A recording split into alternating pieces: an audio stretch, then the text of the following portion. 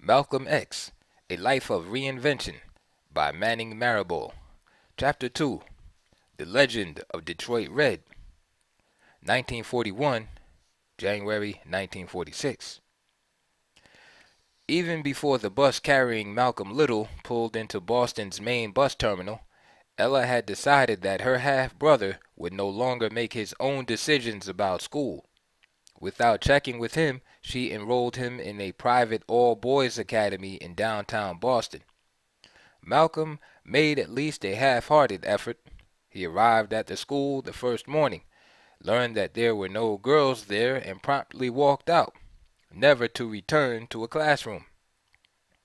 It was the first test of wills between the two siblings. As headstrong as her young charge, Ella did not normally allow herself to be overruled.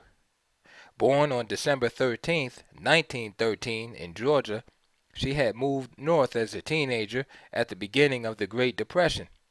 For a short time she lived in New York City, employed as a floor walker at a major department store. Standing 5 feet 9 and at 145 pounds with jet black skin, Ella cut an imposing figure. Store executives, quote, decided she looked evil enough to possibly frighten off potential shoplifters, end quote. After about 6 months, suspecting her job was going nowhere, she quit. Relocating to Everett, a suburb of Boston, she met and married Lloyd Oxley, a physician at Boston City Hospital. Oxley, a Jamaican, was a strong supporter of Garvey, which she found admirable, but tensions over money and Ella's refusal to be dominated led to a divorce in 1934. Sometime after her marriage ended, Ella began seeing a married man named Johnson, but her money troubles continued. According to her son, Rodnell P. Collins, Ella had used her time catching shoplifters to learn their tricks, and soon she had joined their ranks. Boosting clothing and food items became almost routine as Ella scrambled to assist her relatives. Her transgressions quickly escalated to more serious crimes, and in August 1936 she was charged with assault and battery with a dangerous weapon and lewd and lascivious cohabitation. She was given a year's probation on the latter charge, while she pled guilty and received additional probation on the assault and battery. Over the next 3 years, Ella was arrested on 3 separate occasions, including another charge of assault and battery in 1939. By the time Malcolm moved to Boston, Ella was already planning to end her second marriage, and on July 31, 1941, filed a suit charging cruel and abusive treatment. It probably did not take Malcolm long, once he reached Boston that February of 1941, to realize that his half-sister's idyllic, middle-class existence hid an erratic lifestyle supported by petty crime. In temperament, Ella turned out to be neither a stable parental figure nor a particularly pleasant housemate. Her repeated run-ins with the law testified to her belligerent and paranoid behavior, a recklessness that only worsened through the years. 2 decades after these events, she was admitted to the Massachusetts Mental Health Center after charges of being armed with a dangerous weapon. There, she was interviewed by the center's director of psychiatry, Dr. Elvin Semrad. Even though he reported that she had been, quote, a model patient, entirely reasonable, showing wit, intelligence, and charm, he was far from won over. Ella was also a paranoid character, he observed, who, because of the militant nature of her character, could be considered a dangerous individual. During Ella's trip to Lansing to check in on her siblings, she had met Kenneth Collins, a 24-year-old blessed with good looks and a suave dancing style, and the two became involved. Early in 1941, Collins had moved to Boston, whereupon he almost immediately enraged Ella by hanging out with her brother, Earl Jr., at dance halls and nightclubs. Still, on June 20th, 1942, she married him anyway. In the 1940s, Ella Collins and her family lived among a growing cluster of black homeowners and renters in the Wambeck and Humboldt Avenue section of Boston, known colloquially as the Hill. This neighborhood was one of several distinctly different black communities that developed in the city during the first half of the 20th century. The most important and largest was Boston's South End, home to working class and low income blacks, with its heart located along Columbus and Massachusetts avenues. Another was the in-town section, located in Lower Roxbury and the blocks just beyond the South End. Yet these inner city areas had not become all black ghettos yet. Thousands of white ethnic immigrants, Lithuanians, Greeks, Armenians, Syrians, and others who had arrived earlier in their century still lived together in close proximity with their new black neighbors. Like other cities in the Northeast at that time, Boston was multi-ethnic and expanding. The Hill was a neighborhood in transition, a pleasant community of middle and working class families, largely single-family houses, and smaller apartment buildings. It had been predominantly Jewish at the turn of the century, but saw its racial composition change with the rising fortunes of blacks in the years leading up to World War II. Even before Pearl Harbor, Boston's employment began picking up. Local industries and companies that had previously hired few or no blacks began lifting the color bar, including the Navy Yard, the Quincy Shipyard, and passenger railroad companies. Plus, a new era of black migration had opened. In the years just before and during World War II, nearly 2 million Southern blacks relocated to other sections of the United States, with extended families first sending one or two of their family members to a city to find work and locate housing before the rest followed. Relatives on Ella's mother's side of her family, the Masons, moved in large numbers to Boston. Rodnell Collins estimated that by the mid-1940s, Ella had as many as 50 members of her extended family living in Greater Boston. The population influx, combined with new opportunities and income for African Americans, created a major shift in the demographics of Boston neighborhoods. By the late 1930s, hundreds of Boston blacks had risen to become police officers, clerical workers, school teachers, and white-collar professionals, and their success led them to seek out better housing in places like the Hill. It was this kind of life, a good bourgeois middle-class life, to which Ella aspired. But to scale the class hierarchy of black Boston, Ella needed money, and crime was, unfortunately, the only way she saw to get it. At the same time, she was still her Garveyite father's daughter. She was sympathetic especially to Garvey's notions of black enterprise and upward mobility, and a strong proponent of both capitalism and a kind of proto-black nationalism. She was no integrationalist, passionately opposed to interracial dating and marriage. Malcolm must have pondered what his parents would have thought about his new neighborhood. He would later recall that initially he believed Ella's neighbors were high class and educated, and echoing his father's distaste for the black bourgeoisie, would observe that what I was really seeing was only a big city version of those successful Negro bootbacks and janitors back in Lansing. Looking back, he said he could quickly see the chasms of nationality, ethnicity, and class that subdivided black Bostonians. The older black bourgeois families, whose kinfolk extended back multiple generations in New England, perceived themselves as socially superior to immigrants from the South and the Caribbean. But the newcomers embraced an aggressive entrepreneurial spirit. Malcolm observed with approval that it was the Southerners and the West Indians, more frequently than blacks from the North, who appeared to open up businesses and restaurants. Malcolm was also acutely aware that he was something of a country bumpkin who knew little about the big city. I had never tasted a sip of liquor, never even smoked a cigarette, and here I saw little black children, 10 and 12 years old, shooting craps, playing cards. At 15, Malcolm was entering an early adulthood with little sense of how to carry himself in the world. He continued to feel connected to the memory of his father, and remembered the evenings they had spent together for Garvey's great cause. But unlike Earl, he had not been given a trade and seemed to lack the constitution for hard work. Living with Ella may have reinforced the importance of politics and racial identity, prized by his parents. But her example also gave him a different set of ideas on how to get on in the world. Over a 20-year period, Ella was arrested an astonishing 21 times, and yet convicted only once. Her criminal behavior and knack for evading responsibility presented him with a vivid message. Unchecked by any moral counterforce, he was set on an unsteady path that would define the next phase of his youth. Years later, he would describe this time as a destructive detour in an otherwise purpose-driven life.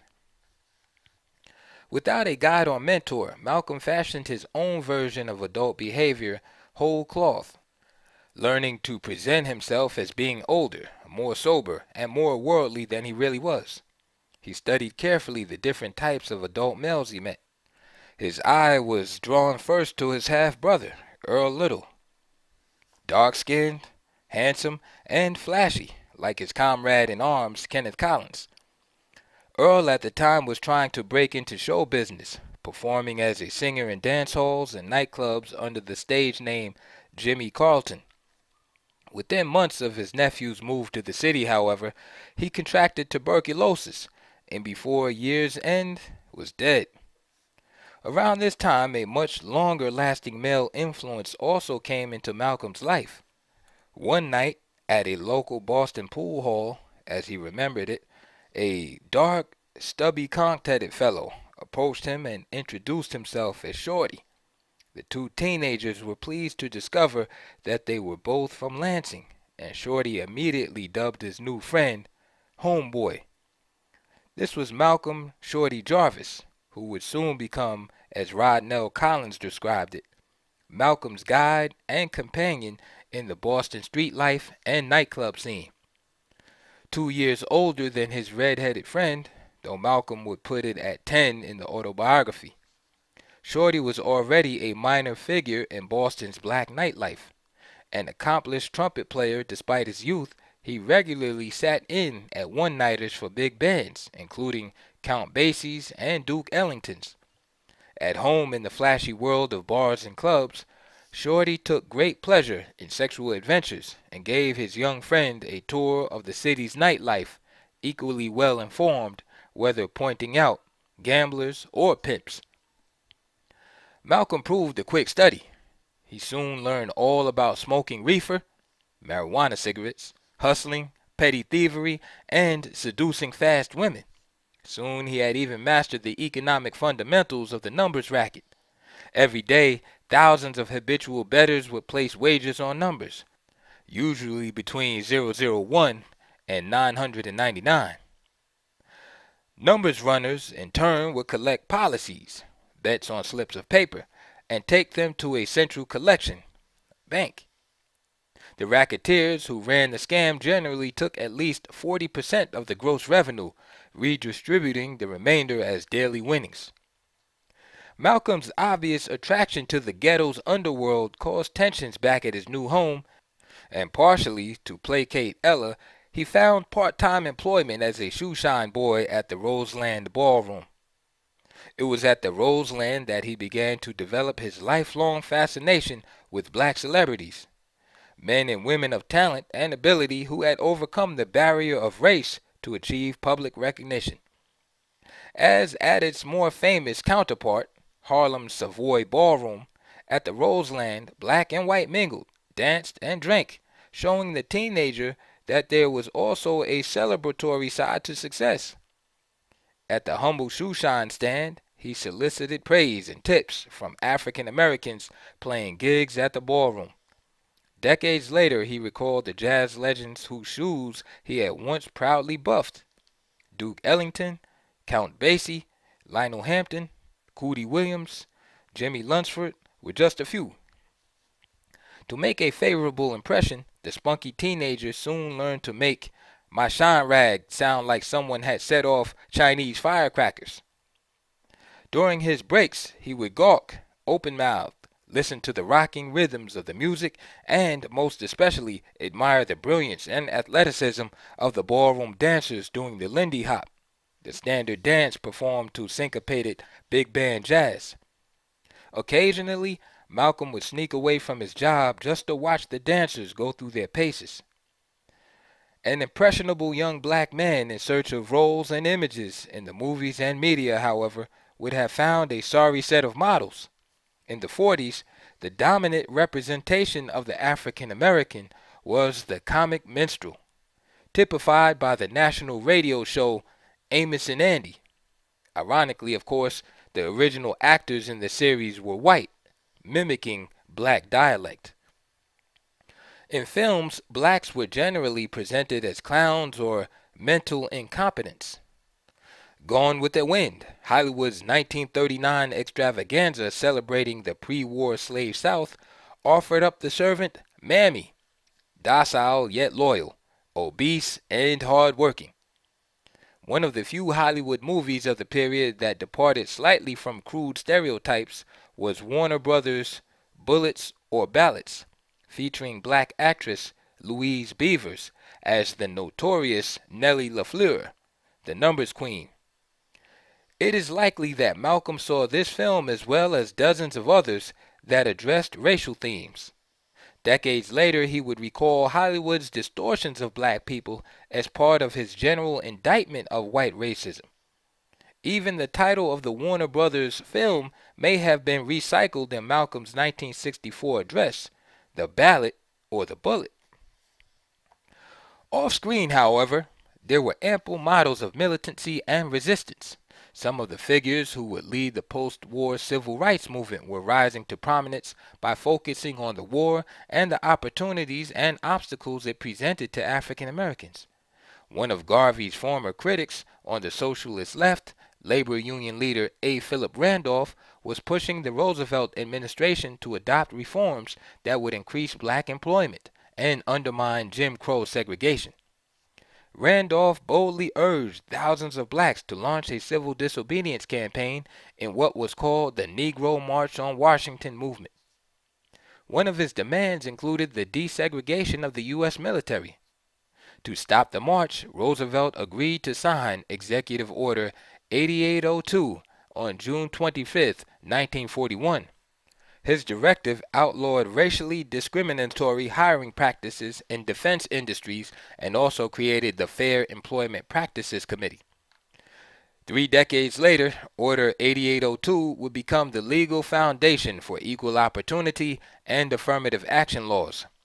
But both Randolph's campaigning and Roosevelt's response would have profound consequences even for the life of young Malcolm Little. Though he posed to the outside world as an urban sophisticate, the anxious teen mailed a constant stream of letters to his family, as well as occasional ones to school friends. A lively correspondence continued throughout 1941 and early 1942. One old classmate brought Malcolm up to speed on the latest gossip at Mason High School.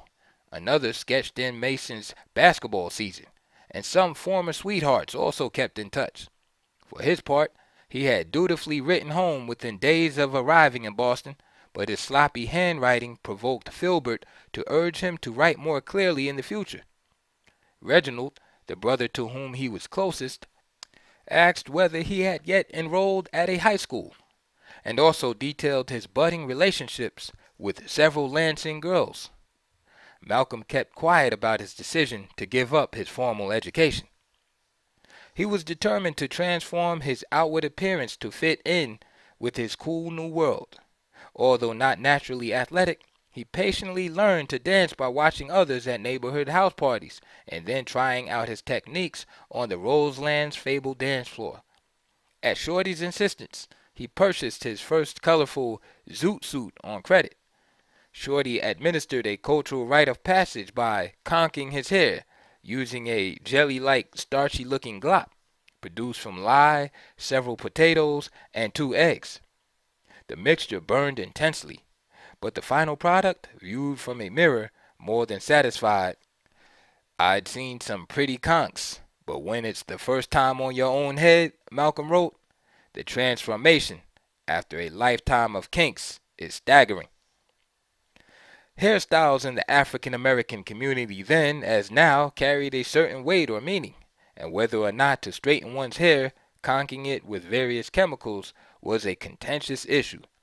Until he went to prison 5 years later, Malcolm would continue to conk his hair, though he eventually came to disdain the practice. As an NOI leader, he would routinely recite this episode from his early life as the ultimate act of self-debasement. Yet the 1940s aesthetic of the conk was far more complicated than the mature Malcolm could admit. Most middle-class black males, as well as many popular jazz artists, rarely tortured their hair in this way, preferring a short, natural style.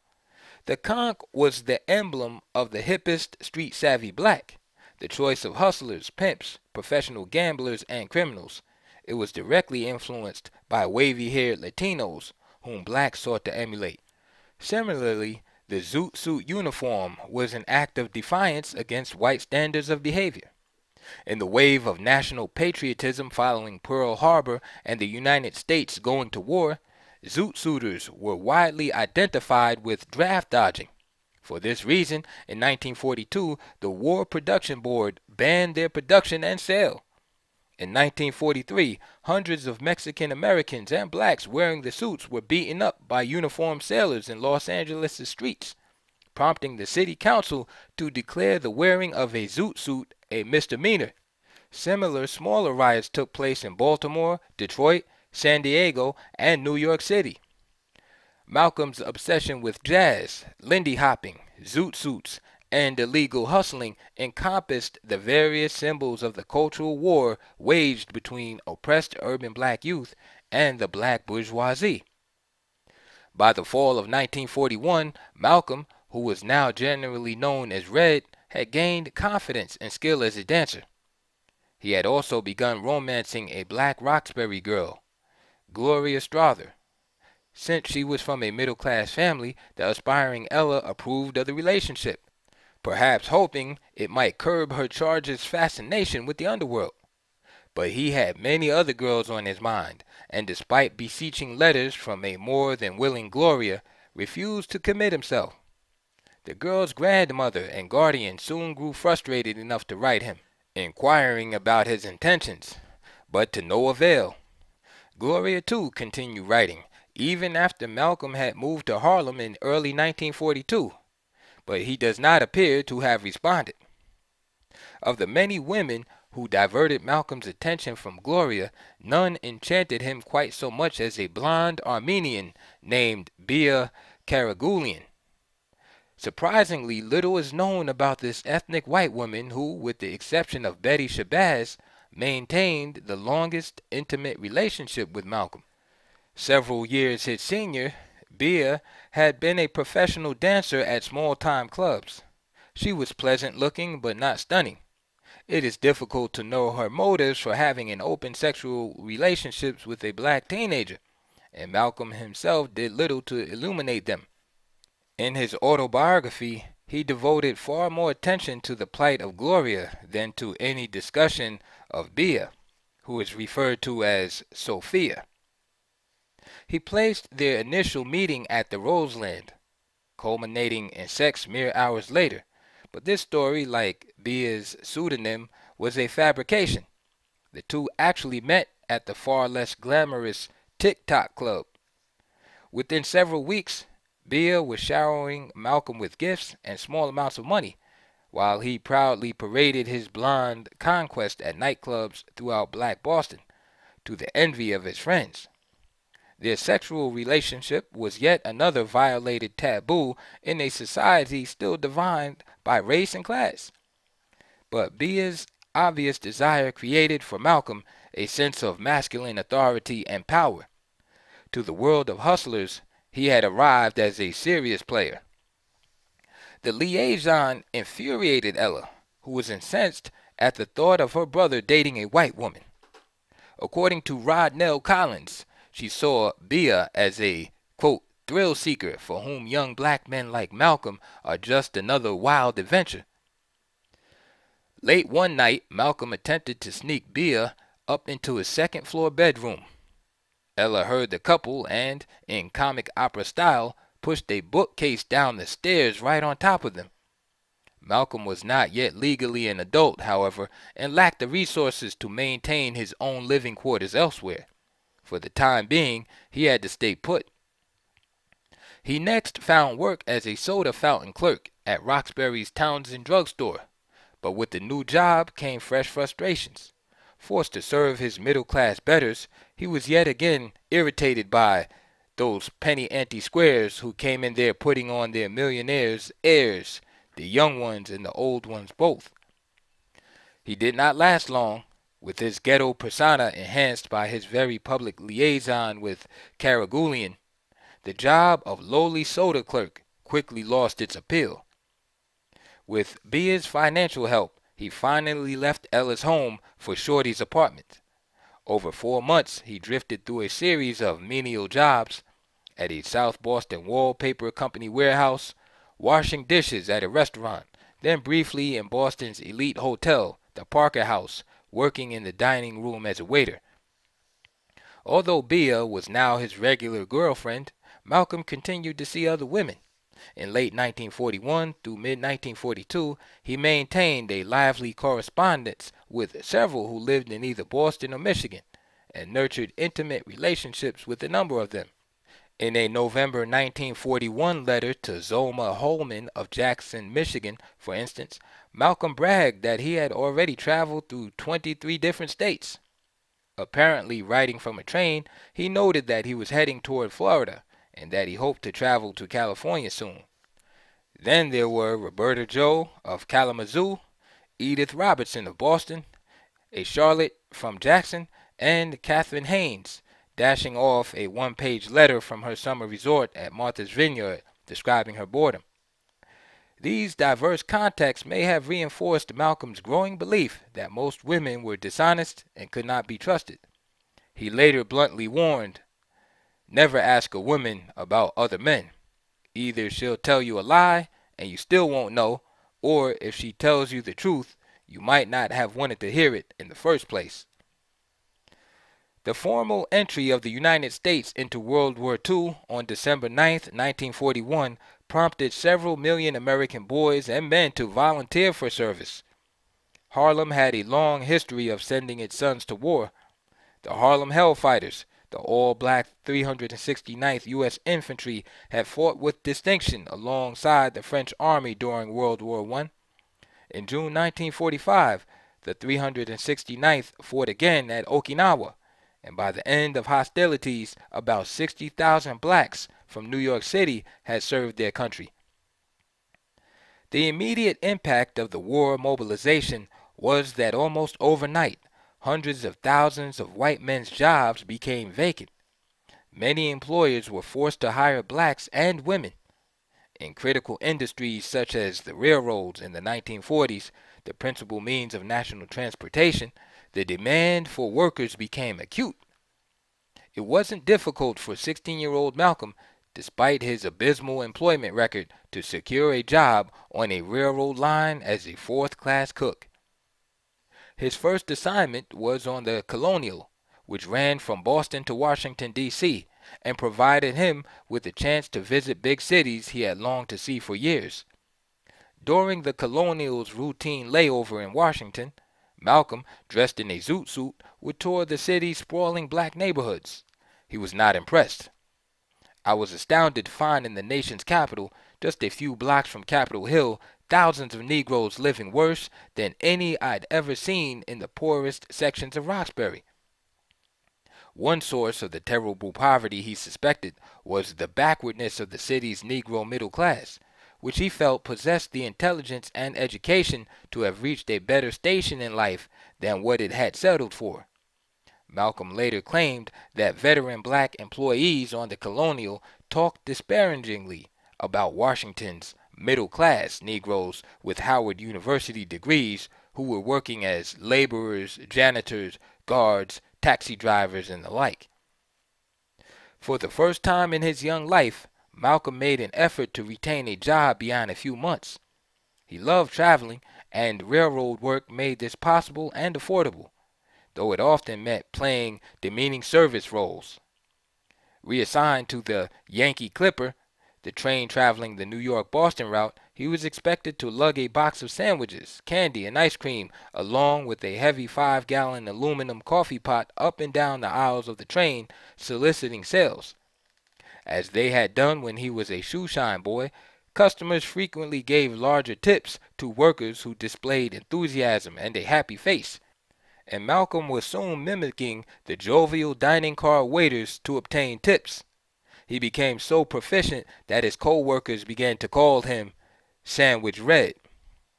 His frequent stops in New York meant that he could finally visit that fabled black Mecca, Harlem.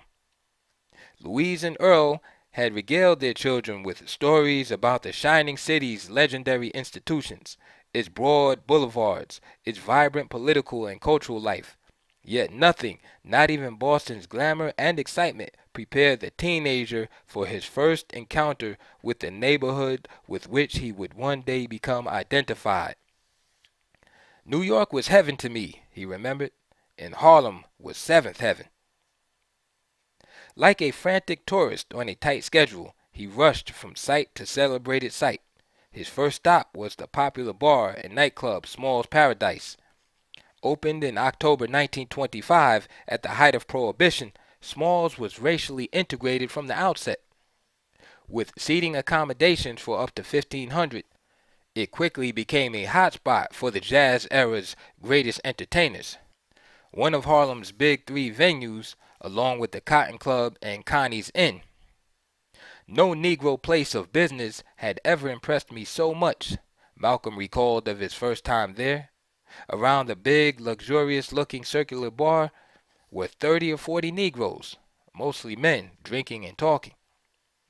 Next on his itinerary was the Grand Apollo Theater on West 125th Street. Built some 30 years before as a whites-only burlesque house, it had become nationally known as an entertainment center featuring black performers. A few blocks east was the celebrated Hotel Teresa. Designed in a neo-Renaissance style, the hotel first opened in 1913. Until the late 1930s, it had accepted only white guests, but with new management, African Americans began staying there. A host of black celebrities, including Duke Ellington, Sugar Ray Robinson, Josephine Baker, and Lena Horne, made the Hotel Teresa their headquarters in the city. Since New York's major hotels in Midtown refused Negro guests throughout the 1940s and the early 1950s, the Teresa became the center for all black elites in entertainment, business, civic associations, and politics. When Malcolm first saw the hotel in early 1942, it may have already been known to him for hosting boxer Joe Louis's celebration with thousands of Negroes after he won the heavyweight championship. By that evening, Malcolm made what would be a fateful decision. I had left Boston and Roxbury forever. In most respects, he had already left. Most nights he spent in transit, either working or sleeping on the train, and when he was in New York, he sometimes stayed at the Harlem YMCA on West 135th Street. He took to visiting Smalls on a regular basis, as he did the nearby bar at the Braddock Hotel on West 126th Street, a hangout for the Apollo's entertainers. Before long, he was living a double life. At work on the Yankee Clipper, he excelled as Sandwich Red, entertaining white patrons with his harmless clowning. In Harlem, he was simply Red, a wild, cocky kid, learning the language of the streets. He began supplementing his income by peddling marijuana, casually at first, then more aggressively. Bea frequently came down from Boston to visit, and Malcolm showed her off at his favorite night spots. For a boy who on May 19, 1942, had reached only his 17th birthday, barely more than a year after settling in the Northeast, his reinvention was remarkable. For an irresponsible, headstrong young man, trying to compartmentalize these two wildly different personas would prove impossible. Malcolm's behavior on the Yankee Clipper soon grew erratic and confrontational, aggravated all the more by his frequent pot smoking. He provoked arguments with customers and especially with servicemen. In October 1942, he was fired, but the shortage of experienced workers on the railroads was so severe that he was hired again on 2 further occasions, and he used these short-term jobs to transport and sell marijuana across the country. Malcolm would return from long hauls with 2 of the biggest suitcases you ever saw, full of that stuff. Marijuana pressed into bricks, you know, but they would pay him $1,000 a trip. His brother Wilfred claimed, "It is highly unlikely that the trafficking was that substantial or lucrative, but the barrier between legal and illegal activity no longer mattered, and Malcolm was more than willing to jeopardize his job to profit from an illegal hustle. His career in drugs was relatively penny ante, literally selling reefers stuffed in his socks or shirt, but it still took him over a line." Life on the railroads influenced Malcolm in other ways. The sounds of the trains have been woven into the fabric of jazz, blues, and even rhythm and blues. As the writer Albert Murray has observed, railroads have long been a central metaphor in African American folklore because of the 19th century abolitionist Underground Railroad that spirited thousands of enslaved blacks to freedom. Malcolm's Harlem style helped him meet and learn from the jazz musicians who were his marijuana customers. More important, the experiences on the railroad began Malcolm's love affair with travel itself, the excitement and adventure of encountering new cities and different people. These trips provided an essential education about the physical vastness and tremendous diversity of the country. They also provided lessons in the conditions in which blacks lived and worked. He saw some cut off from any hope, and others squandering their privileges, opportunities, and gifts. As he looked around Washington, Boston, and New York, the seeds of his later anti-bourgeois attitudes were sown.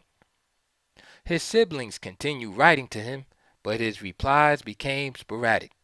Reginald and Hilda both sent letters asking for money, although they knew that Malcolm was hardly making enough money to support himself. Leah's occasional gifts of cash augmented his meager wages, but went only so far. Several tailoring establishments sent him bills for clothing he had obtained on credit, but he had no intention of paying. One or more creditors turned over their claims to the Boyle Brothers Collection Agency, which threatened legal action. Before he was fired, Malcolm was even behind in his dues to the Dining Car Employees Union. In late 1942, he returned to Lansing to show off his new appearance and had the satisfactory effect of shocking his family. "My conch and whole costume was so wild that I might have been taken as a man from Mars," he recalled. Attending a neighborhood hop at Lincoln High School, he showed off his dance steps before admiring crowds, a true celebrity. Without a hint of embarrassment, he even signed autographs for admiring teenagers with the bold signature, "Harlem Red." Malcolm's autobiography implies that his trip home was brief. Harlem, after all, had become the center of his new life, but he actually stayed in Lansing for at least 2 months. His evenings were spent pursuing a number of different women. During the day, he was scrambling to find money for himself and his family, which had continued to struggle financially in his absence. For a few weeks, he worked at Shaw's jewelry store, then at nearby Flint's AC Spark Plug Company. But his return home was also about receiving family validation and support. Still a teenager, Malcolm depended on the love of his siblings. He didn't expect them to understand Harlem's jazz culture or his zoot suit costumes, but he needed them to recognize that he had become successful. He finally returned to Harlem in late February 1943. Once again, he was hired by the New Haven Railroad, only to be fired 17 days later for insubordination. Malcolm wrote in his autobiography that he'd stopped seriously looking for work after 1942 and had instead devoted himself to increasingly violent crime. He dated his employment at Small's Paradise from sometime in mid-1942, just after he had turned 17, till early 1943. Yet either his memory was faulty or he was at work on his legend, because he was still in Lansing at that time. His job at Smalls actually began in late March 1943 and was terminated less than 2 months later, when he asked an undercover military detective posing as a Smalls patron if he wanted a woman, prompting arrest for solicitation and another firing. From 1942 to 1944, he worked sporadically at a much less glamorous site, Jimmy's Chicken Shack, a late-night Harlem hotspot for black artists and entertainers. Even washing dishes, he was in esteemed company. Charlie Parker had done the same thing in the 30s when Art Tatum held concert at the piano. Clarence Atkins, Malcolm's close friend at the time, recalled that Malcolm was flunking for Jimmy, doing anything like washing dishes, mopping floors, or whatever, because he could eat, and Jimmy had a place upstairs over the place where he could sleep. One of his fellow employees was a black dishwasher, John Elroy Sanford, who had aspirations to be a professional comedian. Both Malcolm and Sanford had red hair, and to distinguish the two, Sanford was called Chicago Red, referring to his original hometown. Since no one had even heard of Lansing, Malcolm was eager to be known as Detroit Red. Years later, Sanford would become famous as the comedian Red Fox. The Detroit Red of the autobiography is a young black man almost completely uninterested in, even alienated from politics. Yet the childhood lessons of black pride and self-sufficiency had not yet been entirely abandoned. Malcolm spoke frequently about black nationalist ideas at Jimmy's Chicken Shack. He would talk often, Atkins explained, about how his father used to get brutalized and beat up on the corner selling Marcus Garvey's paper, and he would talk a lot about Garvey's concepts in terms of how they could benefit us as a people. During his time in Harlem, Malcolm was not directly involved in activities that could be described as political. Rent strikes, picketing stores that refused to hire Negroes, registering black voters, and so forth. Yet to his credit, even at this stage in his life, he was an extraordinary observer of people. In his description of one of his early forays into Harlem, he mentions the presence of communist organizers. Negro and white canvassers sidled up alongside you, talking fast as they tried to get you to buy a copy of the Daily Worker. This paper's trying to keep your rent controlled. Make that greedy landlord kill them rats in your apartment. Who do you think fought the hardest to help free those Scottsboro boys? Longtime Harlem residents had schooled Detroit Red about the neighborhood's racial demography and urban transformation that he characterized as the immigrant musical chairs game. His own telling of that shift captured both the directness and the broad strokes of his style. New York's earliest black neighborhoods, he explained, had been confined in Lower Manhattan. Then, in 1910, a Negro real estate man somehow got 2 or 3 Negro families into one Jewish Harlem apartment house. The Jews fled from that house, then from that block, and more Negroes came in to fill their apartments. Then, whole blocks of Jews ran, until in a short time, Harlem was like it still is today, virtually all black. Malcolm's impressions about the origins and evolution of black Harlem were only partially accurate. He correctly noted blacks' northward movement within the island of Manhattan, but missed the larger forces that prompted it. At the heart of every community are its social institutions.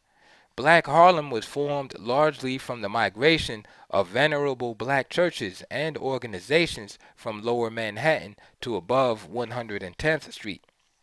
St. Philip's Episcopal Church, founded in 1809, and a central institution for the African American middle class, left Manhattan's Tenderloin district on West 34th Street and constructed a beautiful new church in early Gothic style on West 134th Street in 1909. Abyssinian Baptist Church, also founded in the early 19th century, moved to West 138th Street in 1923, where it became for several decades the largest Protestant congregation in America. Bethel African Methodist Episcopal Church had existed for a century prior to its relocation to 60 West 132nd Street. Many of these churches made large profits when they sold their downtown locations, and the relative cheapness of land in Harlem allowed them to buy up not only sites for new churches, but also large blocks of real estate that were then rented out to Negroes who followed them north. Public and privately owned apartment complexes also were centers of social interaction and cultural activity in the neighborhood. One prime example was the Dunbar Apartments.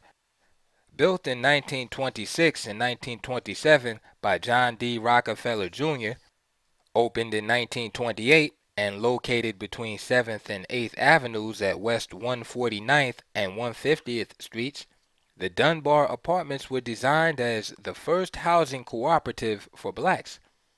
The residences claimed many famous tenants, including Bill Bojangles Robinson, Paul and Eslanda Robeson, and W.E.B. and Nina Du Bois. Harlem's famous YMCA, a center for public lectures and cultural events, was located on West 135th Street and opened in 1933. These and hundreds of other institutions were part of the cultural bedrock of Black Harlem. Equally important to Harlem was the racial transformation of New York City. In 1910, only 91,700 blacks lived in metropolitan New York. 60,500 African Americans resided in Manhattan, of whom only 14,300 had been born in New York State. The great majority of blacks had been Southern born. With the onset in 1915 of the Great Migration from the rural South, hundreds of thousands of blacks began to make their way to Gotham. The city's total black population steadily increased: 152,500 in 1920, 327,700 in 1930. The Census Bureau estimated that 54,724 black New Yorkers in 1930 were foreign-born. Much of this increase was confined to the Harlem ghetto. In 1910, Harlem's total population, regardless of race, was 49,600. In 1920, Harlem's population was 73,000, of which about two-thirds were black. By the 1920s, Harlem became the urban capital of the black diaspora, a lively center for the extraordinary flowering of literature, plays, dance, and the arts, a period that would come to be known as the Harlem Renaissance. Harlem's music, jazz, traversed the Atlantic, found a loving home in Paris, and became a global expression for youth culture. Malcolm could not have lived in Harlem during World War II without being deeply affected by its turbulent history and cultural activities. By any standard, it had by 1940 become the cosmopolitan center for black political activity, not only in America but worldwide. Roughly one-quarter of its black population consisted of Caribbean immigrants, nearly all of whom had established political associations, parties, and clubs of all kinds.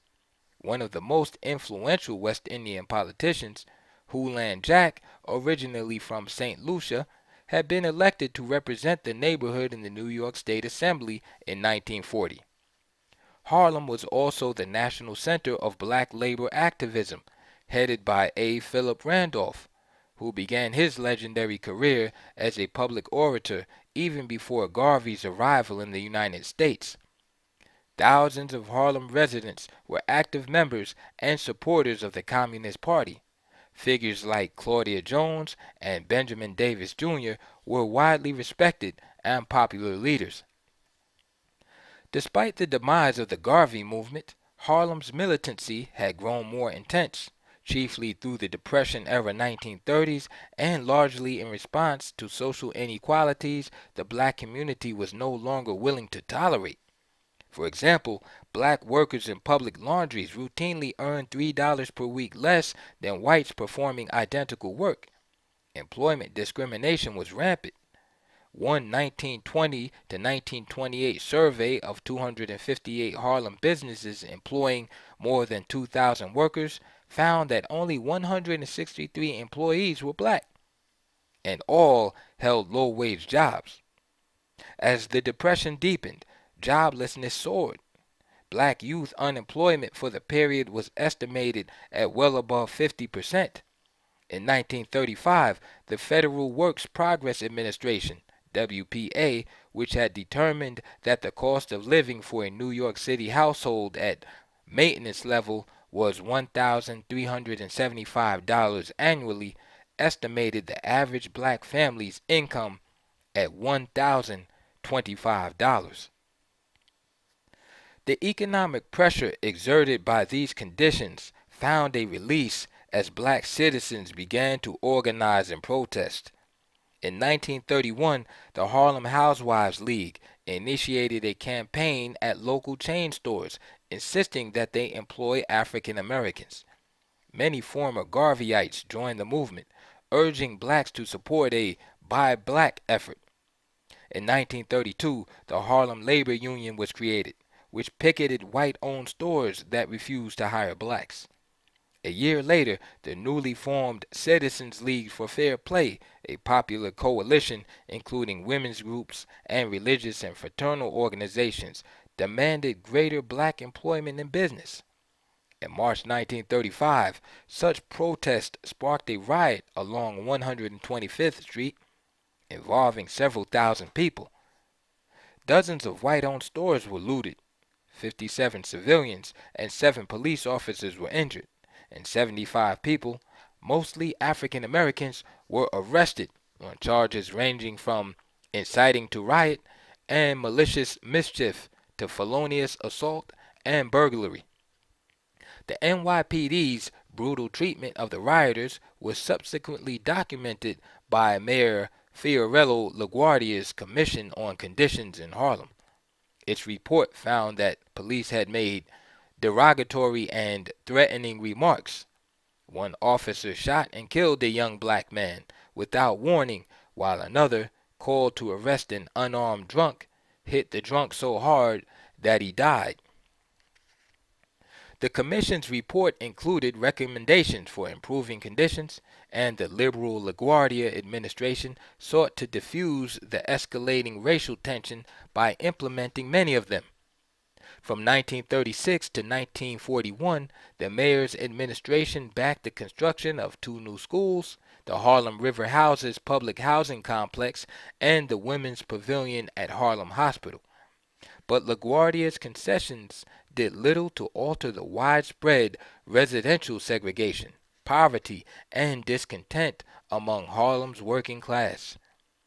When, in 1938, the Supreme Court declared that public picketing of private businesses establishments over racially based complaints was constitutional, a new round of protests ensued.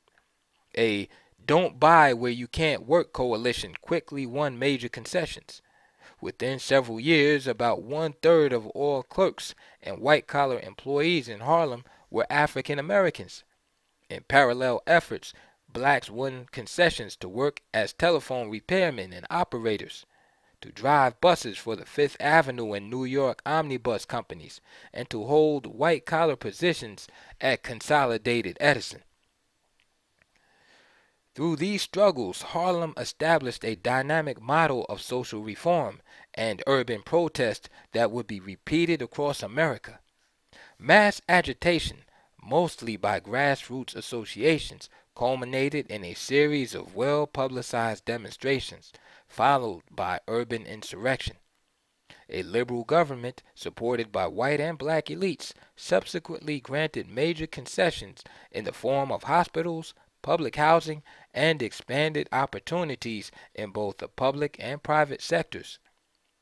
This in turn spawned new African American victories within electoral politics, the courts, and government. These key tactics, which would become the protest strategy during the Civil Rights Movement, were developed in Harlem a generation before.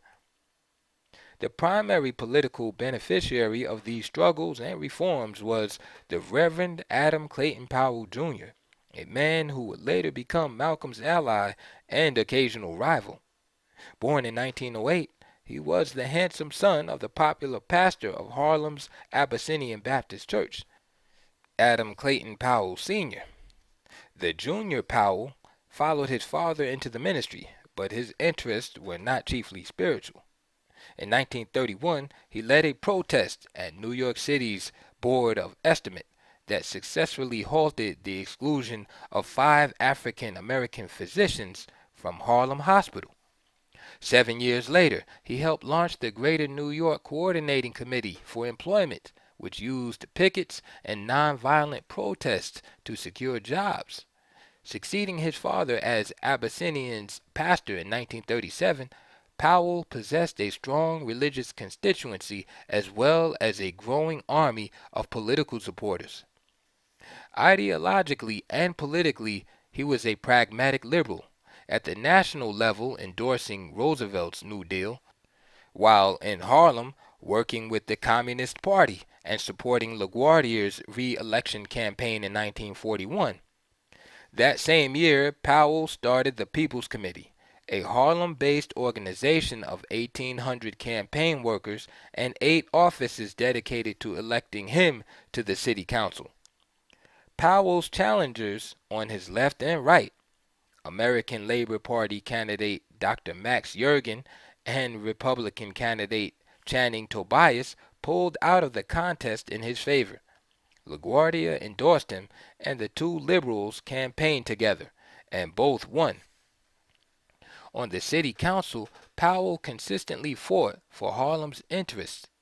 When Yergin, a history instructor at the nearly all-white city college located in West Harlem, was not reappointed, Powell introduced a resolution that outlawed racial discrimination in academic appointments.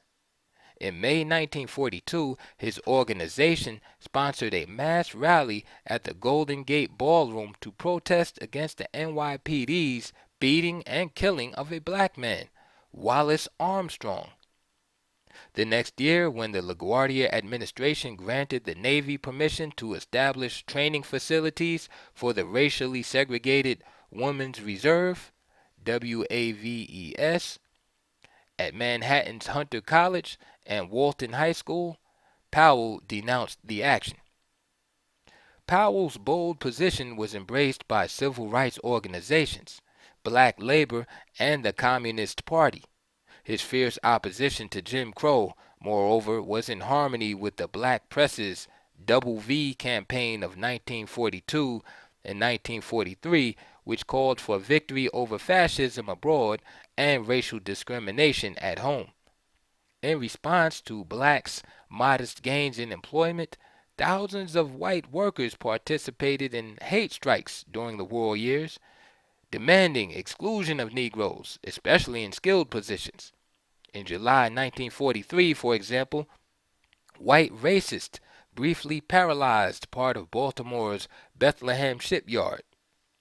In August the following year, white streetcar drivers in Philadelphia, outraged at the assignment of 8 black motormen, staged a 6-day strike. In response, Roosevelt dispatched 5,000 troops and issued an executive order placing the streetcar company under Army control. None of the meaning of these events was lost upon African Americans, many of whom began to question their support for America's war effort. Years later, James Baldwin recalled, "The treatment accorded the Negro during the Second World War marks for me a turning point in the Negro's relation to America. A certain hope died, a certain respect for white Americans faded." Although the vast majority of blacks still supported the war, A militant minority of young African American males refused to register for the draft. Others sought to disqualify themselves due to health reasons or other disabilities. After a relatively calm period in black-white relations, or perhaps better put, one with a less aggressive push by blacks for equality, a new era was opening, characterized by black resistance and militancy. The Negro March on Washington and the civil rights rallies and demonstrations led by Powell and Harlem provoked fear and reaction among whites. Government authorities tried to derail the burgeoning movement by restricting the freedoms or activities of African Americans and to impose Jim Crow even in cities and states without legal segregation laws. Some targets were auspiciously outside politics, most notably in Harlem, the world-famous Savoy Ballroom. Since its grand opening in 1926, the Savoy, located on Lenox Avenue between 140th and 141st Streets, had quickly become the most significant cultural institution of Harlem. The great ballroom contained two large bandstands, richly carpeted lounges, and mirrored walls. During its heyday, about 700,000 customers visited every year. Frequent white patrons included Orson Welles, Greta Garbo, Lana Turner, and even rising Republican star Thomas E. Dewey. In a period when downtown hotels and dance halls still remained racially segregated, the Savoy was the center for interracial dancing and entertainment. On April 22, 1943, the Savoy was padlocked by the NYPD on the grounds that servicemen had been solicited by prostitutes there. New York City's Bureau of Social Hygiene cited evidence that, over a 9-month period, 164 individuals had, quote, met the source of their venereal disease at the Savoy Ballroom, end quote. These alleged cases all came from armed services or Coast Guard personnel.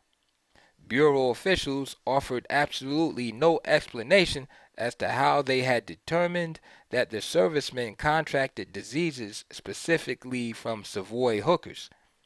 The Appellate Division of the New York State Supreme Court ruled unanimously to uphold the police action, with Mayor LaGuardia declaring that he was powerless to stop the ballroom from being closed down. The Savoy remained closed throughout the summer of 1943.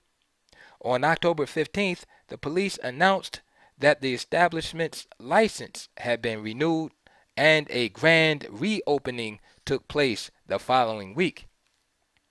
For Malcolm, the whole episode was clear evidence of the limitations of white liberalism's racial tolerance.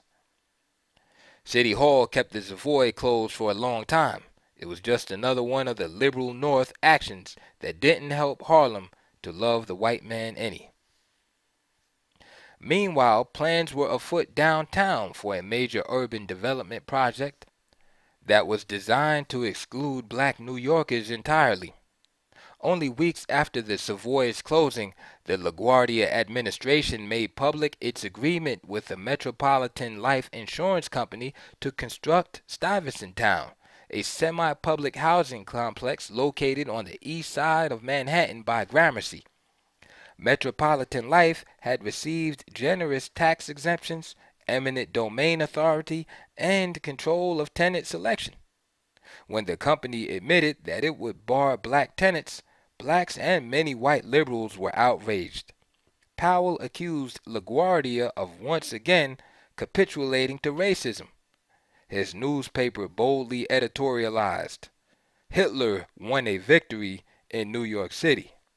At one rally attracting 20,000 protesters, Powell demanded LaGuardia be impeached. Not until 1944 did LaGuardia broker a compromise. Stuyvesant Town was constructed under the original terms. However, the mayor signed Local Law No. 20, barring all racial discrimination in tenant selection in future housing projects constructed under the city's authority. In Detroit, the hub for Malcolm's family, escalating racial tensions erupted in a massive riot on June 20th, 1943. In only its first 6 hours, the toll from Detroit's unrest was 34 deaths, 700 injured, and $2 million worth of property damage. 5,000 federal troops had been sent in to patrol the streets. Military vehicles were assigned to escort trolley cars and buses. New York City's authorities should have recognized that the conditions for a similar insurrection were ripe in Harlem. The neighborhood's turn duly came on August 1st when a policeman shot a black serviceman in uniform. Within minutes, rioting erupted. White-owned businesses were attacked throughout the neighborhood, along 125th Street and on Harlem's major north-south boulevards, Lenox, 7th, and 8th Avenues, north from Central Park up to 145th Street. Before midnight, 1,450 stores had been vandalized, 6 people killed, 189 injured, and more than 600 blacks arrested. Significantly, unlike the 1935 riot, eyewitness accounts described the rioters as both middle class and low income. Even one police report recognized that those actually committing malicious acts of violence were irresponsible, ignorant individuals. But the probability is that many decent citizens were in various groups, who in the most instances are intelligent and law-abiding, and while not actually taking part in the physical disturbances, aided and abetted indirectly. The afternoon of the riot, Malcolm was walking south on St. Nicholas Avenue when he encountered blacks running uptown, loaded down with armfuls of stuff. Along West 125th Street, he discovered, Negroes were smashing store windows and taking everything they could grab and carry: furniture, food, jewelry, clothes, whiskey. Within an hour, the NYPD had dispatched what appeared to be every New York City cop into Harlem. Malcolm went on to describe the semi-comic scene of NAACP leader Walter White accompanying Mayor LaGuardia driving along 125th Street in a bright red fire car, appealing to blacks to please go home and stay inside. The real world finally intruded into Malcolm's life in the spring of 1943. He was called up for duty in the U.S. Army. While the majority of African Americans had patriotically pledged their services since the first days of the war, there had always been a vocal minority who saw little reason to enter a segregated service to fight in a white man's war. By 1943-1944, dissent among blacks within the armed forces had escalated. Hundreds of black soldiers were simply going AWOL. When the military induction notice addressed to Malcolm arrived at Ellis House in Boston, she informed the authorities that her half-brother no longer resided there. Malcolm did eventually receive the notice, deciding that he would avoid service by any means necessary. In his autobiography, he recalled with approval Shorty Jarvis's attitude. Whitey owns everything. He wants us to go and bleed for him. Let him fight. Malcolm may have heard about the well-publicized case of Winfred W. Lynn, an African-American who had refused to be inducted because he opposed racially segregated military units. Lynn had lost the case, but his protest provoked widespread sympathy. Writing about the day of his scheduled induction at Local Draft Board No. 59 on June 1st, 1943, Malcolm recalled, I costumed like an actor. I frizzled my hair up into a reddish bush of conch. He addressed one white soldier sitting at the receptionist's desk as Crazy-O. Eventually pulled from the induction line, the zoot-suited hustler was interrogated by a military psychiatrist to determine his fitness to serve. Malcolm rambled incessantly before whispering in the psychiatrist's ear, I want to get sent down south. Organize them nigger soldiers, you dig? Steal us some gun and kill us some crackers. The medic, stunned, uttered, "That will be all," later marking him as 4F, unfit for duty. A 4F card came to me in the mail, Malcolm concluded triumphantly, and I never heard from the Army anymore. A subsequent FBI report released in January 1955 gave the official version of Malcolm's rejection. The subject was found mentally disqualified for military service for the following reasons: psychopathic personality, sexual perversion, psychiatric rejection. Harlem's racial grievances, employment discrimination, widespread lack of jobs, the closing of the Savoy, the Stuyvesant Town Agreement, and the August 1943 race riot color all of Malcolm's actions concerning his military induction. He was pushed in new directions, largely by external events. Malcolm's zoot-suited performance at the induction center was a different version of his sandwich red routine on the railroad. Both were examples of buffoonery, designed to achieve, respectively, financial reward and a permanent deferment from military service. Both directly repudiated the forward, militant, and assertive model of his father. Though he had objected in principle to going to war, his choice of method for avoiding service was pointedly the opposite of actually embodying that principle. Malcolm had learned well how to play the role of the clown or buffoon, but this pose was beginning to come up against his slowly forming new political attitude. Adam Clayton Powell Jr.'s leadership during these years had deeply impressed him, reminding him of the more positive heritage of active engagement once practiced by his parents. What made Earl Little and Powell different from Detroit Red or other tricksters was their sense of responsibility to others within their community and to African Americans generally. The trickster, or hustler getting over, was the ultimate opportunist who would use others to achieve his own ends. Malcolm would soon have to choose which model of black masculinity he would claim. The autobiography's narrative suggests that in 1944 and 1945, Malcolm had ceased seeking legitimate work and had graduated from small-time street hustling into burglary, armed robbery, and prostitution in order to pay for what was becoming a regular drug habit. The narrative's key character during this destructive phase is appropriately called Sammy the Pimp, later identified as Sammy McKnight. As Malcolm would have it, over a 6 to 8 month period, he pulled a series of robberies and burglaries outside New York City. During one heist, the robbery encountered some bad luck. A bullet grazed Sammy. We just barely escaped. Malcolm subsequently described his involvement in the numbers racket.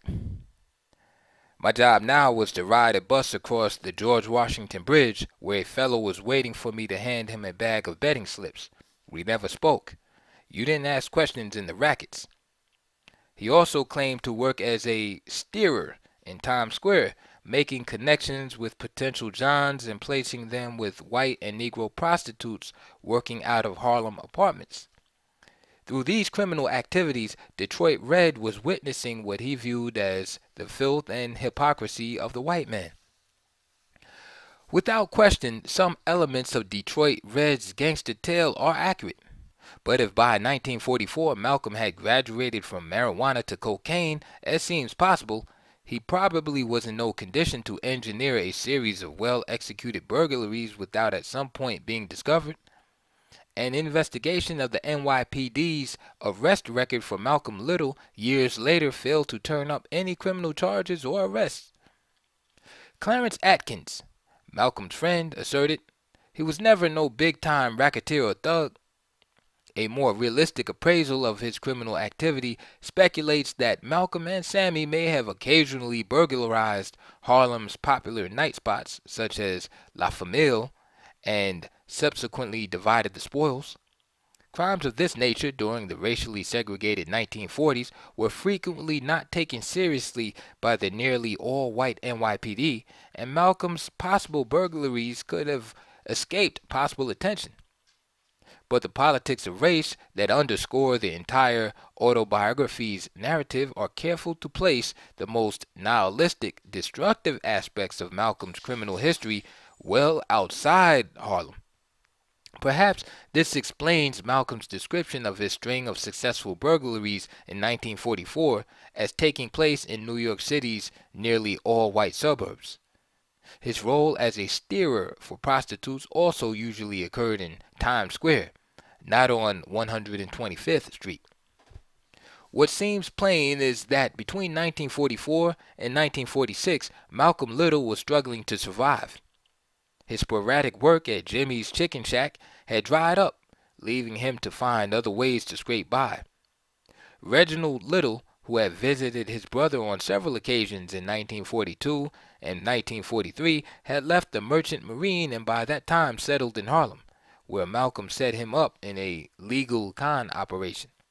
For a small fee, Reginald obtained a regular city peddler's license, Malcolm wrote. Then I took him to a manufacturer's outlet where he bought a supply of cheap imperfect seconds, shirts, underwear, cheap rings, watches, all kinds of quick sale items. Reginald then sold this merchandise, giving buyers the impression that the goods had been stolen. If approached by the police, Reginald could simply produce his peddler's license and sales receipts from the purchase of the goods. This gambit was a classic grifter's short con, manipulating the expectations of the victim to profit from a perfectly legitimate transaction. Malcolm's effort to shield his younger brother from serious criminality revealed the continued responsibility he felt toward his siblings, but it also suggests that he was never himself a hardened criminal. As the war continued to drag on overseas, it had a powerful, if unanticipated, impact upon black culture in cities back home, and particularly in music. Big band jazz and swing music's enormous popularity among white middle-class Americans during the war years had brought it from the margins of entertainment to wide prominence in mainstream popular culture. Around 1943, however, there was a precipitous drop in popularity for swing bands and their showmanship. It was a consequence of both practical concerns and aesthetic ones. Many big bands lost their best musicians to the armed forces. Gasoline was rationed, making it difficult for 30-piece orchestras to travel. Then in 1942, the Musicians Union initiated a strike because its members did not receive royalty payments when their records were played on the radio. In solidarity, union members boycotted record production until September 1943, and the lack of new big band singles sapped the genre's popularity. But the production strike gave artists the space for experimentation and innovation. It was the younger black musicians, the hep cats, who broke most sharply from swing, developed a black-oriented sound at the margins of musical taste and commercialism. A new sound developed in dark Manhattan. In smoky late-night sessions, musicians no longer attempted to present themselves as entertainers. They limited the time of songs by stripping down the melodic form, emphasizing improvisation as well as complex chord changes and complicated beats. When this music, which came to be called bebop, was reproduced on records after the strike, the sound seemed bizarre, almost alien to some jazz enthusiasts. But the new movement's key artists, such as Charlie Parker, Dizzy Gillespie, and Thelonious Monk, were constructing an experimental form in a radically different environment from the Depression-era 30s that had fostered swing. Bebop reflected the anger of the Zoot Suiters and the enterprise of black artists who opposed mainstream white culture. These musicians sought to create a protest sound that could not be so easily exploited and commodified. Many who favored the radical new jazz coming from Harlem nightclubs described the 1943 insurrection as another Zoot Suit Riot. The term had become a common metaphor for black activities that seemed subversive to white order. One Zoot Suiter, who had taken part in the Harlem riot, linked black resistance to the U.S. war effort with urban unrest. "I'm not a spy or a saboteur, but I don't like going over there fighting for the white man, so be it." Even African-American social psychologist Kenneth Clark characterized the new militancy he had observed in Harlem as the Zoot effect. As the critic Frank Kofsky observed of the bebop movement, jazz inevitably functioned not solely as music, but also as a vehicle for the expression of outraged protest. Malcolm was thoroughly immersed in this world and well aware of the new sound and its implications. The frisson of outsiders shaking up mainstream culture. Like the Zoot Suiters, beboppers implicitly rejected assimilation into standards established by whites and were contemptuous of the police and the power of the U.S. government over black people's lives. Both sought to carve out identities that blacks could claim for themselves. Jazz artists recognized the parallels and, not surprisingly, later became Malcolm's avid supporters in the 1960s. His version of militant black nationalism appealed to their spirit of rebellion and artistic nonconformity. One major lesson Malcolm absorbed from the jazz artists' performances in the 40s was the power of black art to convey celebrity status. Young Malcolm wistfully dreamt about the adoration of the crowd. In Harlem, he would escort Reginald backstage to join the artists and the musicians at the Roxy or the Paramount, intimating that they knew who he was. After selling reefers with the bands as they traveled, I was known to almost every popular Negro musician around New York in 1944 and 1945, he would boast. In July 1944, he even found work at the Lobster Pond nightclub on 42nd Street. The proprietor, Abe Goldstein, is identified as Jaime in the autobiography. "Red, I'm a Jew and you're black," he would say. "These Gentiles don't like either one of us." Jaime paid me good money while I was with him, sometimes $200 and $300 a week. I would have done anything for Jaime. I did do all kinds of things, but my main job was transporting bootleg that Jaime supplied, usually to those spruced up bars which he had sold to someone. What the autobiography fails to reveal is that Detroit Red, under the stage name Jack Carlton, was allowed to perform as a bar entertainer. At last, on a lighted nightclub stage, Malcolm could display his dancing ability. He even sometimes played the drums. The stage name was his way of honoring his late half-brother, Earl Jr., who had performed as Jimmy Carlton. It isn't clear whether Goldstein paid Malcolm primarily to entertain or transport illegal alcohol, if his account is true. But in October 1944, Malcolm was fired. A few years later, on the occasion of another arrest, Goldstein described his former employee as a bit unstable and neurotic, but under proper guidance, a good boy. Unemployed and desperate, and probably nursing a drug habit, Malcolm soon drifted back to Boston and to Ella.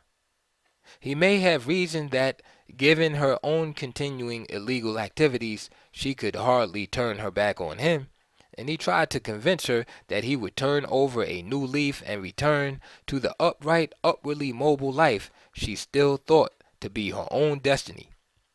To demonstrate his sobriety, in late October he obtained a menial job at Sears Roebuck Warehouse. The wages were a paltry $20 a week, and the work strenuous. Malcolm had never been physically strong. Years of alcohol addiction and cocaine use could not have helped. Over a 6-week period, he failed to get to work 6 times. By Thanksgiving, he had had enough and quit. In desperation, he stole a fur coat from Ella's home, pawning it for $5. The coat belonged to Ella's sister, Grace. Ella was so outraged that she summoned the police. Malcolm was duly arrested and taken to jail. The Roxbury court gave him a 3-month suspended sentence, with probation to last 1 full year. This was Detroit Red's first offense to result in arrest and conviction. He was 19 years old. The Christmas season was only weeks away, and Goldstein consented to let Red work for him in New York City for a few weeks. In January 1945, with several $100s in his pocket, Malcolm set off for Lansing. He had sent home small sums of money since 1941 and figured that his family owed him. Through Ella or Reginald, the little siblings undoubtedly knew about their brother's downward slide and his drug dependency. He anticipated resistance, especially from Wilfred, Hilda, and Filbert, so he arrived wearing a conservative-looking suit. His days of crime, he claimed, were long gone. For several weeks, seemingly true to his word, he worked at East Lansing Coral Cables Bar, then as a busboy at the city's Mayfair Ballroom. But he used these jobs as opportunities for petty theft. Traveling into Detroit, he brazenly robbed an acquaintance, a black man named Douglas Haynes, at gunpoint. Haynes filed a complaint with the Detroit police, who contacted the Lansing police. On March 17, 1945, Malcolm was arrested and turned over to the Detroit Police Department, charged with grand larceny. Wilfred posted a bond of $1,000, and for a short time, Malcolm found menial jobs at a Lansing mattress maker and then a truck factory. When his trial was postponed, he decided that his best move was to get out of town. Sometime in August 1945, he fled the jurisdiction. A warrant was issued for his arrest. The autobiography is completely silent about these events. Undoubtedly, Malcolm was profoundly ashamed about this phase of his past. He likely felt that the deepest violation he had committed was the humiliation he inflicted on his family through his career as a petty criminal. But he may have also dropped these incidents from his history as part of the attempt to shape his legend.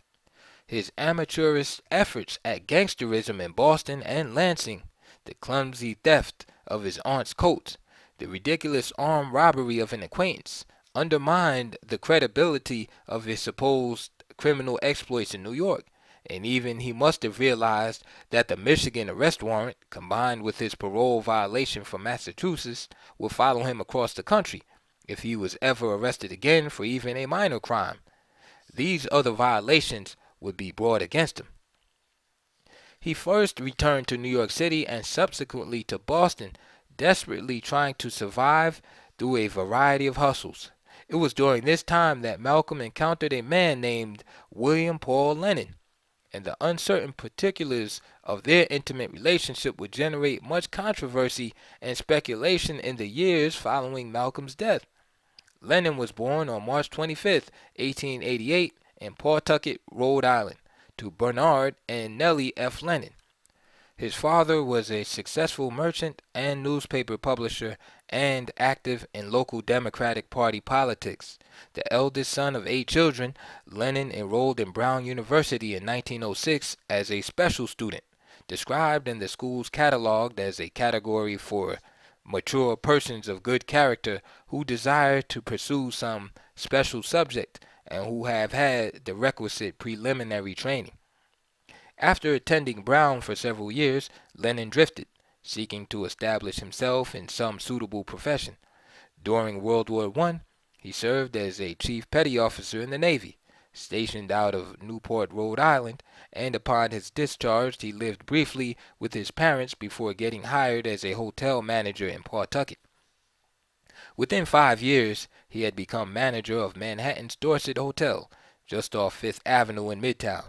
Apparently, he embarked on a successful career in hotel management, but contrary to Malcolm's later assertions that his patron was a multimillionaire, there is no record indicating that Lennon ever became truly wealthy. Sometime during the 1930s or 1940s, Lennon had relocated to Boston, where he began to employ male secretaries in his home.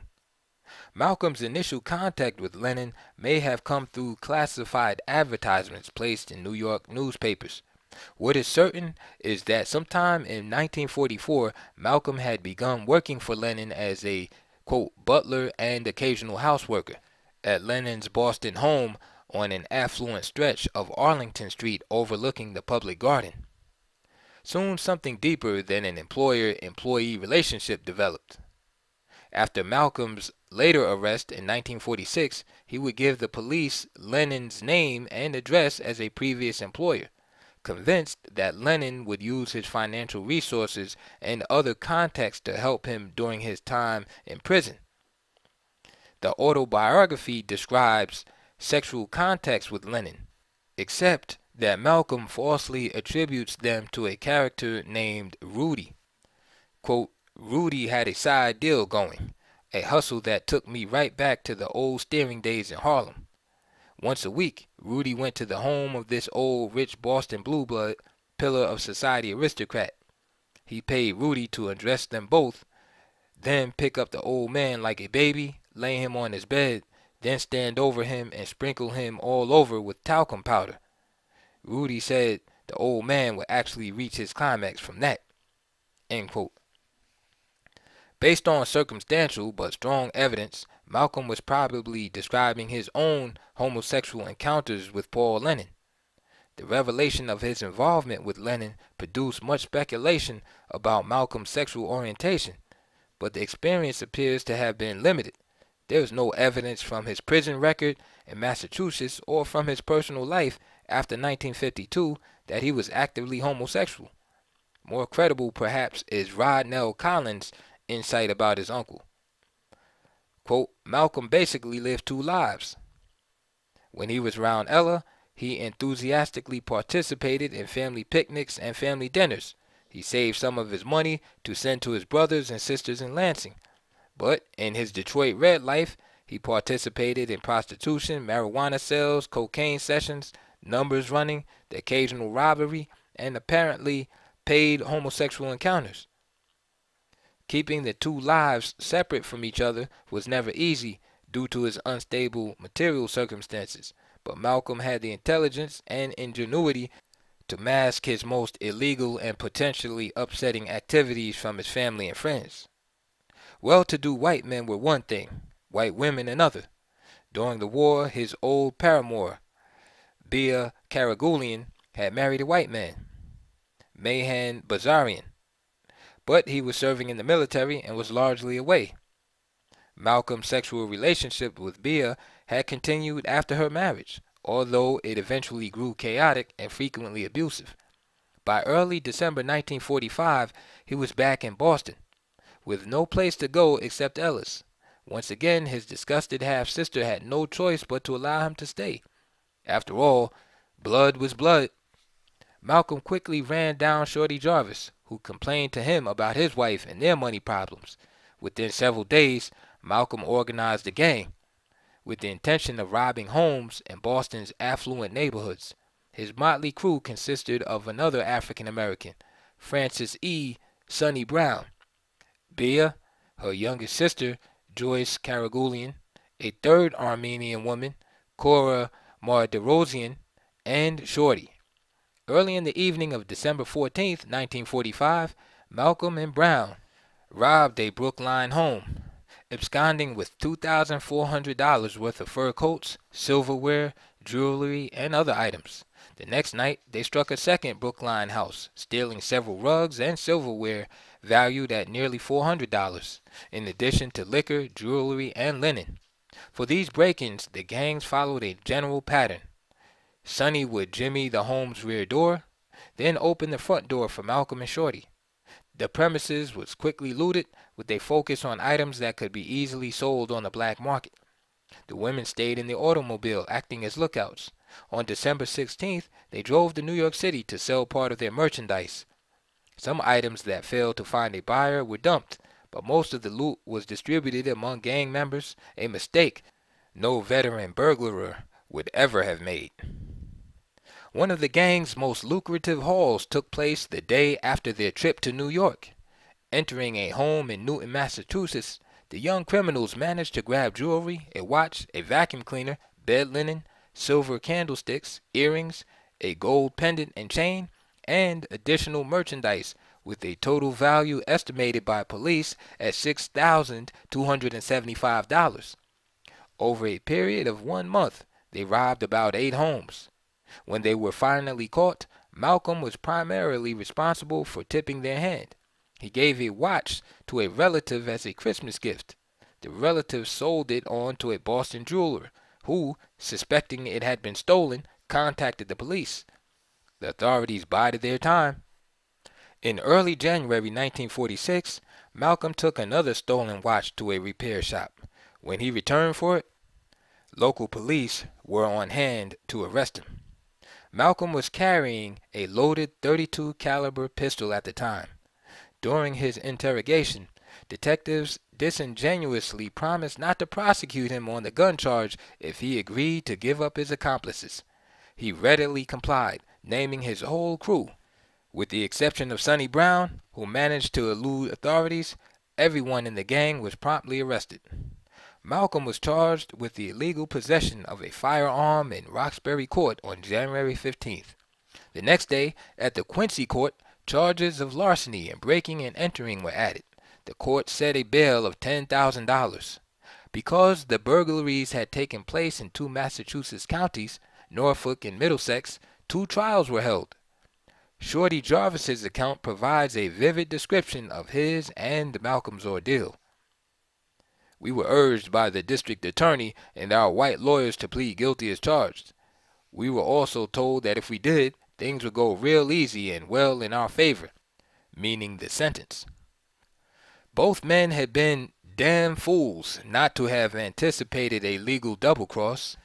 Bia was subpoenaed and turned the state's evidence against Malcolm, largely reading the script the prosecutors wrote for her.